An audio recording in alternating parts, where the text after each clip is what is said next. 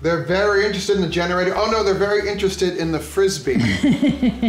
So you're wondering, can you use extension cords with your portable generator to power stuff in your house, right? I am wondering. I'm going to answer all that, and then the most important bonus tip is at the very end. So extension cords, portable generators, let's find out.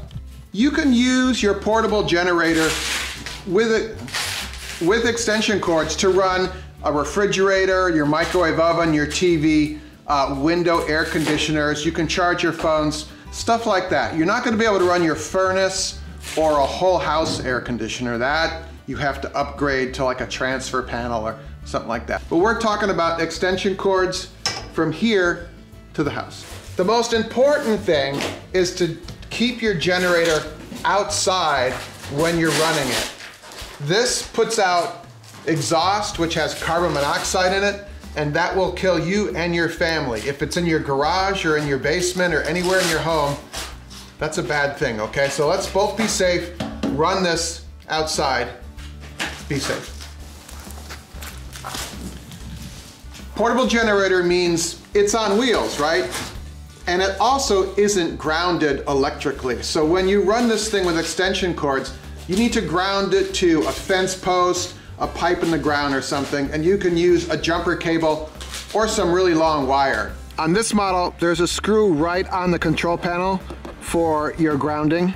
On other models, it's as simple as a screw with a green wire. That's your grounding point.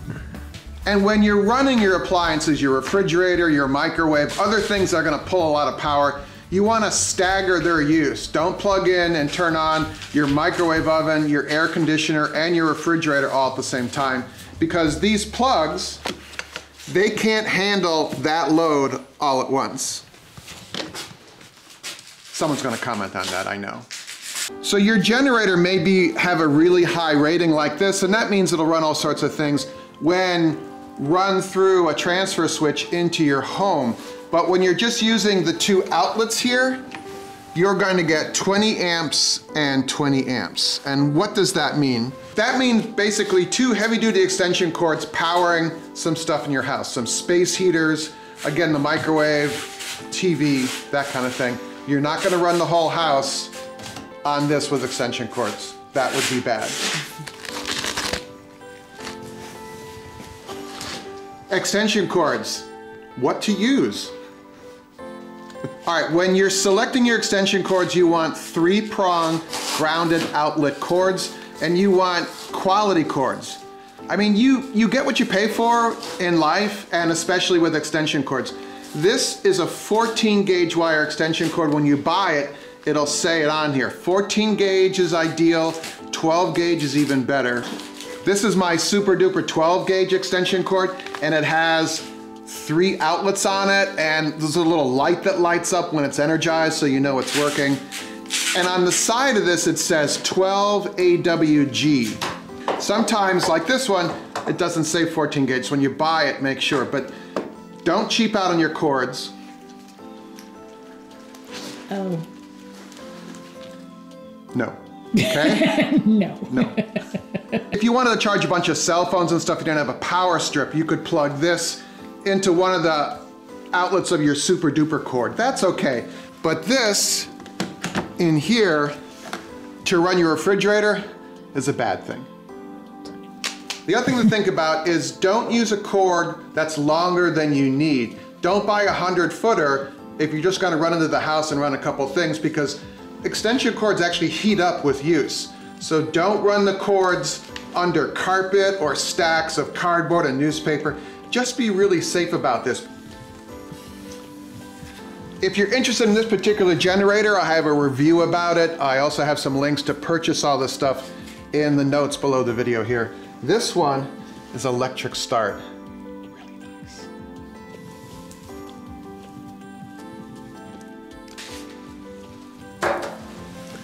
One of your neighbors is going to come over and say, oh, I can make you a backfeed cable and power your house and plug your generator from here into an outlet in your house. Just say no, okay?